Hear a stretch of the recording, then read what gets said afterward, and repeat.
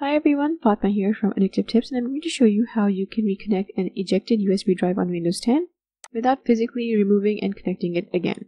Now this method has limitations. Specifically, this is only going to work if you have a laptop with a touchpad on it, or if you have a laptop with a touchscreen. So first things first, you need to connect the USB drive and then eject it from Windows 10. Do not physically remove the drive from your system.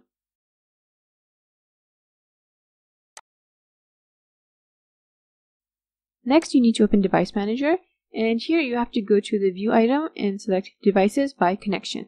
This is going to change how the devices are shown under Device Manager, and here you need to look for your drive. It's going to have a yellow exclamation icon on it. Find the device that it's connected to. On my system, my device was connected to the PC via the USB root hub device. On your system, it could be something different. You might have to do a little trial and error to get it right. Right-click the device and then select Disable Device from the context menu. If the Disable option isn't there, you're going to have to select the Uninstall Device option. So once the device has been disabled or uninstalled, all the other devices that are connected to your system via a USB port are probably going to stop working. And this is why this only works on a laptop with a touchpad or a touchscreen. You now need to interact with your system. So use either the trackpad or the touchscreen, and again in Device Manager, right-click the device that you uninstalled.